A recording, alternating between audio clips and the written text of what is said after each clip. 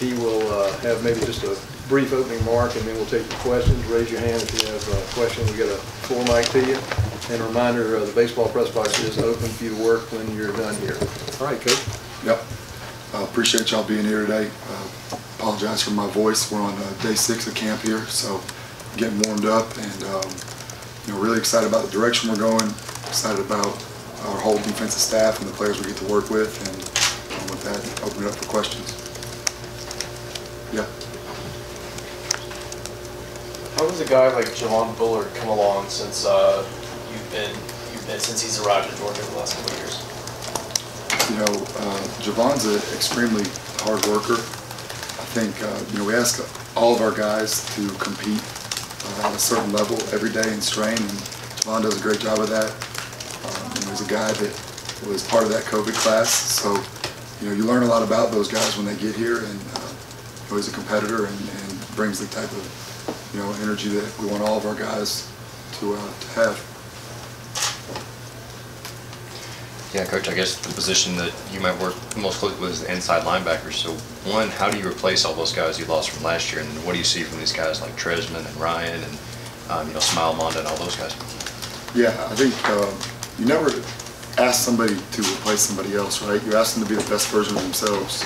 So that's what camp's about, is going out there and every day seeking excellence and challenging yourself to be the best version of yourself. And so in that room, I think we're doing that every day, and I'm thankful that we're healthy and guys are pushing and they're pushing each other. And I think the one thing that the standard that was set from those guys and the guys before them is that everybody's competing together, and it's about the team and about each other, and these guys embrace that as well. And so I'm excited to see where we go. Raise your hand. Yeah, I'm just curious, what do you think the best version of Jalen Carter looks like, and how do you help him get the most out of that? Yeah, I think the best version of anyone, right, is somebody who plays. When you play defensive football, you have to play at a certain level in terms of your effort, right, and toughness, your mentality, your competitive edge, right. So the best version for him, anyone else in the front, anyone else in the defense, would be those traits: playing as hard as you possibly can with the toughness required. And competing, right? You got to win your battles, right? And that's what we expect of all our guys, and especially him. Glenn, you've obviously been with Kirby for a little bit. How much does this defense change year to year based on who's the guy in charge of the room and in charge of the defense calling the plays, or how much does it just not change because it's Kirby Smart and makes it a coaching tree, etc. Has been a couple. Is it a couple? Couple years. A couple years. 6 years, like forever. Yeah, it's been a minute, I guess. I was trying to figure out how many more years it would be to get where you've had that saying about your wife, where you go and say, "Hey, I've had more years in my life with my wife than I have without her." And I was trying to figure out the other day where I have to get to that point. But I think when you are coaching defense, you have to evolve with the times, right? Every year, what offenses are going to do to attack you, and their trends offensively are going to change. So no matter where this defense has existed, no matter who's been in charge of it, no matter what the coaches on staff have been or the players, the goal has been to create a defense that can create problems for offenses, answer the challenges they present, right? So every year that'll look a little bit different. Our top calls every year are a little bit different, right? The way we use our personnel is a little bit different to figure out who your best players are, what you need to do successfully, and you do that as a staff cooperatively to give yourself the best chance on game day. And when you do that, you get a good product.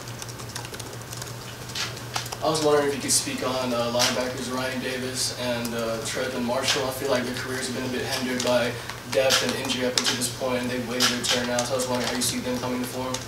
Yeah, I'm really excited. Those guys have been guys that have battled it out throughout their career, right? They've had some hardships, right? It's part of the game, and they've remained positive. They remain focused and determined, and so to see them out there competing is awesome for me as a coach, because you respect what they've done, and if they continue to do that, I'm hopeful for them, right?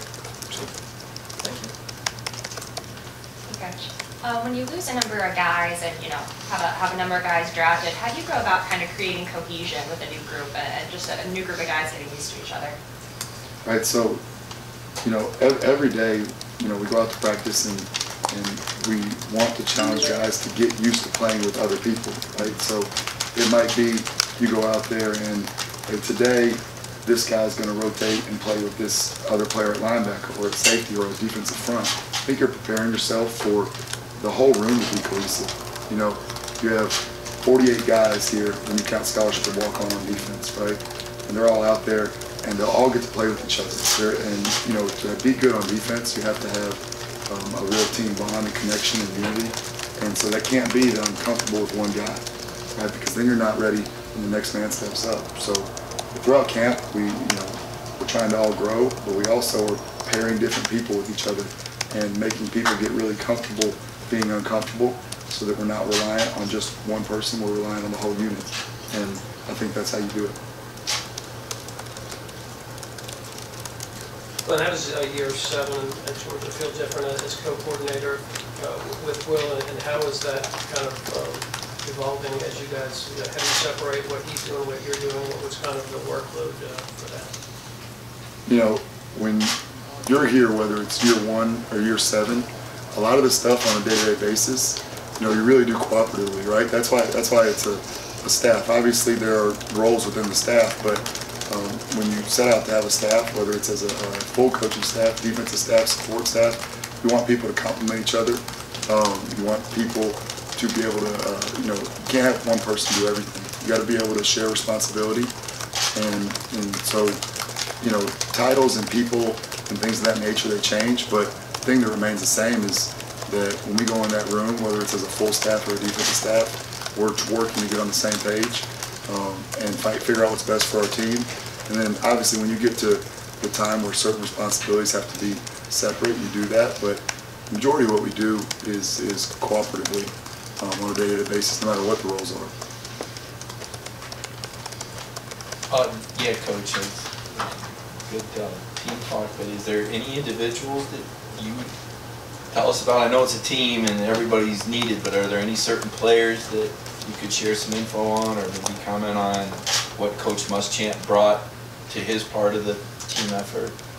Yeah, I think, you know, I understand obviously the question there, right? But we had 19 players on defense play over 200 snaps last year, right? So, you know, I do think that team talk on defense is extremely important. And it's extremely important on the whole team. You know, you're looking for as many people that can play winning football as possible, right?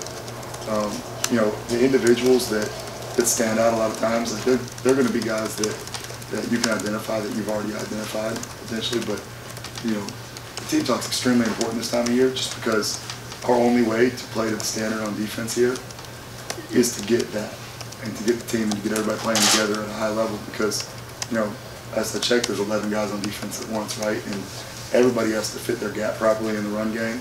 You run a pressure, everybody has to be in the right area. You sit there in coverage. You know, certain guys have the flats, certain guys are responsible deep. And so at the end of the day, the only way to actually be good on defense as a unit is to be a team, right? You'll see great defensive players places sometimes that maybe you're saying, hey, how did they have that guy? And they weren't overly successful on defense. Our guys, no matter who it's been since we've been here, have taken pride in that aspect. And, you know, we do as well as the staff. In terms of Will, you know, since he's been here, you know, last year and obviously moving into this year, obviously brings a wealth of experience. He's a great staff guy. We really enjoy working together, not just him, but our whole defensive staff, whole staff in general, as much as we ever have. And so I think he brings us into camaraderie, professionalism, experience. He's a great sounding board for ideas. And for as much success he's had in his career, he's extremely humble at the same time, which I think humility shows a lot about who a person is. Glenn, back in the spring, we heard a lot about Jamon Dumas-Johnson. Just what have you seen from him during the summer and then this early part of fall camp? Yeah, I think he's challenged himself to be the best version of himself. He knows in the summer you attack strength and conditioning to be able to say, hey, I might have an increased role this year, right? So, hey, what do I have to do in terms of my strength and conditioning to be able to play whatever role is asked of me, from the team. He's a guy who loves football, practices really hard. He's an instinctive physical player, and but need to continue to see him grow, right? Everybody needs to continue. We're on day 6 of practice, right? They got to all continue to grow. But I've seen him try to step up and answer the challenge. Whether that's him or we had questions earlier about Tresman, Marshall and Ryan Davis. There were questions asked about Smile London, all those guys. Those guys, in addition to Xavier Sorey, Jalen Walker, EJ Lightsey, the whole room understand what's expected in terms of running the defense, and there's a level of pressure that applies to you, and so we're all trying to answer it. But he's done a great job so far, and he just has to continue to grow. Quarterback question, Coach. Can you tell us a little bit about the candidates that might play opposite Keely Ringo, maybe who the candidates are, one of their strengths, and if you touch on Singletary and Humphreys, if you will? Yeah, first I'll touch on the question you asked about Slim and Julio. I think when you look at Singletary, he's long, he's competitive, he loves football, he has good ball skills. Julio is extremely fast, right, and has great size.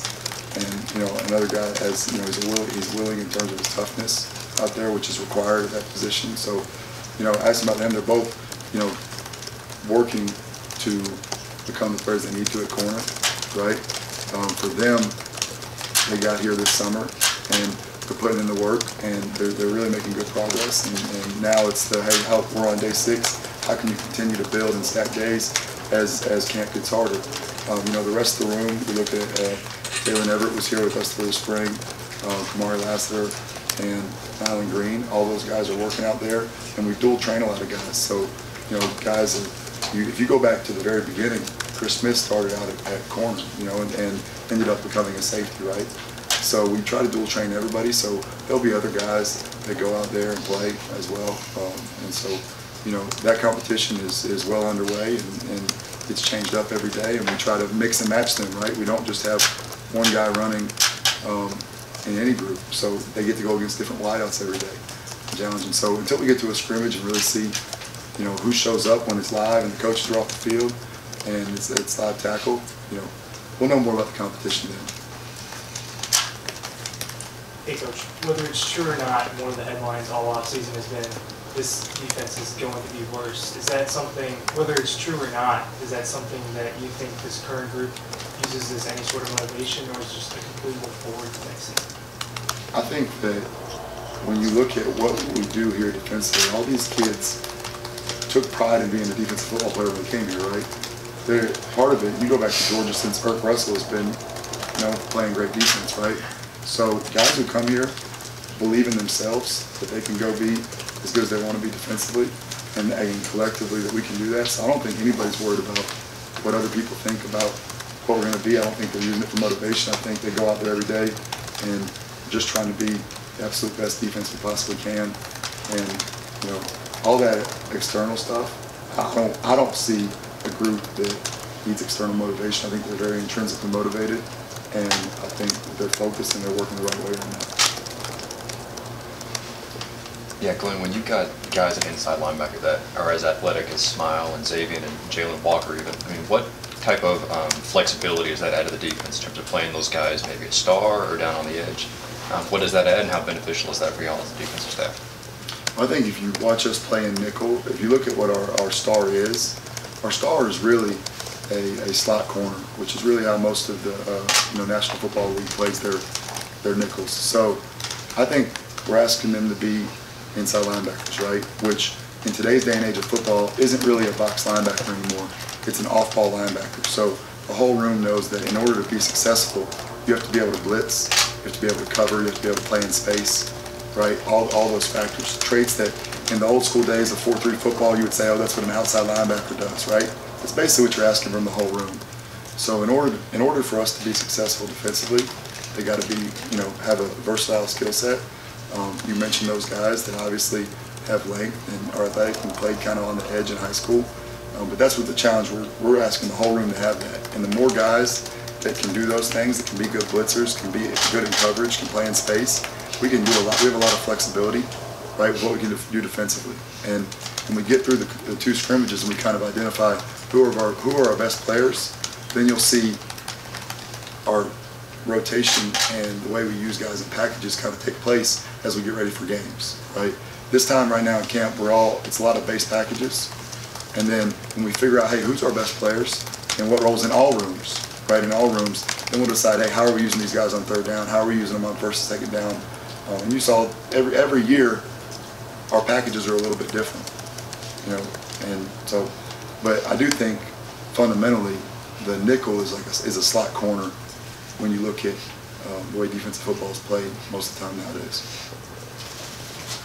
Hey Glenn, just talk about the importance, if you don't mind, about getting Nolan Smith back, not just what he does for the outside back position, but I think everybody's pretty aware of what he does as far as being kind of that voice of the defense, so to speak, but also just the outside linebackers as a whole. A lot of youth, some of those experienced guys have got. Yeah, Nolan is one of those guys that when you say, hey, if you're going to talk about it, be about it. And he's known for being vocal because he is, but he holds himself to an extremely high standard in terms of how he works. I think that you can see that in that room, that's something that they take pride in. And, you know, defensively he wants to challenge everybody to do the same thing. He's been a great leader for us. He works really hard every day. He has great toughness. And right now, he's looking to be the best version of himself and improve in areas. You know, he wants to be a better pass rusher. He's working extremely hard at that, and he's really stepped out even more in terms of what he's doing as a leader. And that room, you know, I see a lot of guys matching that. Robert Beal has a lot of the same traits in terms of maybe not being as vocal, but in terms of how he carries himself in practice. You know, look at a guy like Chaz Chandler, who's extremely tough and a hard worker. MJ Sherman matches that. You can go guy by guy. And then when you walk in and you have freshmen, you know, you have Marvin Jones, Darius Smith, C.J. Madden, and they see a room that's extremely hardworking and tough, not just from one guy, but from all the guys ahead of them, then they know what the expectation is. And so, you know, when you see them out there, that kind of becomes the reputation of the room. Coach, obviously there's big shoes to fill on the edge at defensive end. What have you seen from Tyrion Ingram-Dawkins as he enters his second season and that makes you confident that he can be one of those guys? Yeah, I think the biggest thing is, you know, when he went into the spring, he really attacked his body and his ability to be a guy that, you know, can play on the edge. And, you know, he continued, that's a battle that you take as a big guy every single day, all throughout the summer and the fall camp. You know, the biggest thing is when you're leaner and you can be quicker and more explosive, it's beneficial, right? That's at every position. And so he's really done that, and we want that in position, whether it's him or Tramel Walthour or Michael Williams, those guys, when they're out there, you want them to be guys that are, you know, able to be quick, athletic, lean, guys that can, you know, make plays in terms of pursuit, but also be stout enough to go inside. So I think that his growth, especially in the spring when he leaned himself up, it helped him. Let's take two more questions. Glenn, on paper, there's still a lot of talent on this defense, just a lot of younger talent. How do you kind of weigh that versus the kind of experience you got? You do have back like the 6-year seniors, guys who have played a little bit more when you decide who you want to roll out there to start the season. You know, I think the saying that's lived here for a long time now has been, if you're good enough, you're old enough, right? So camp is about figuring out who our best players are, right? And that doesn't have, you know, a birth date on it. So we need to figure out who our best players are. You challenge them early, right? You challenge guys early across the board, whether they're old or young, to see, hey, what can they learn? What can they handle? What do we need to work on them with? What do they do best? And then as you go in and we go through our scrimmage one, kind of lessens a little bit, and now you're fine-tuning it and you're saying, hey, okay, who performed and who did it? And as you see guys perform, you know, ultimately it's the coach's job to coach, right? We're teachers. So when you look at it, and if you identify a guy who can help you in terms of talent, no matter how old he is, then let's figure out how we can coach that guy to help us and create a role for him, whether that's as a guy who plays a lot or in a certain package, right? So, you know, I think once you identify who those guys are, we make sure that we attack it to get them up to that line that we need to be at in terms of ability to get on the field and help us. When we talked to Keely Ringo in the spring, he talked a lot about working on his confidence in order to help him as a coach. Right, challenge them when they need it, but they need to know that the coaches believe in them and their teammates believe in them. And that goes back to the whole question, hey, team is really important, right? The more that we're a team, the more that we're united, guys will believe in themselves. I'm going to take one more quick one right here. I'm going to put you on the spot real quick. I know since you've been here at Georgia, three of your, former coachmates, so to speak, have gone and become head coaches in different places. I'm just wondering for you personally, I know everybody's got their own goals. Is that something you one day would like to do?